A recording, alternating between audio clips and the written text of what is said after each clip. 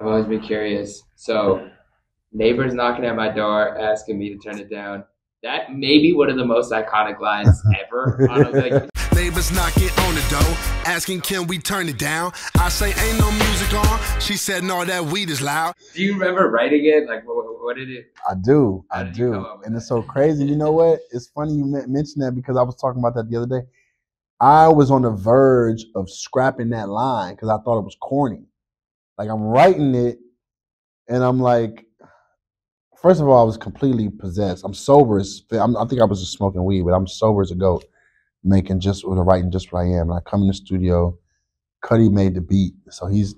I'm hearing the synth like, oh my god, like what the. And I started writing the verse, and something came over me. But when I got to that line, I was just like, "This is so cheesy. Like people are gonna like laugh me off the stage for this. Like neighbors knocking on the door, asking, can we turn it down? I say, ain't no music on. She say, no, that weed is loud. And in my mind, I just thought it was corny.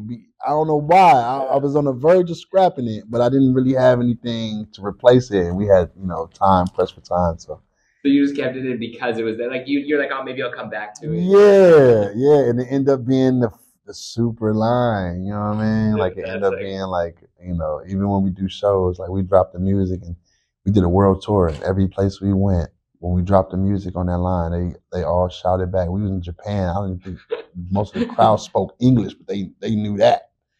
I was like, whoa, yeah, this is something. But yeah. That was the story of that line.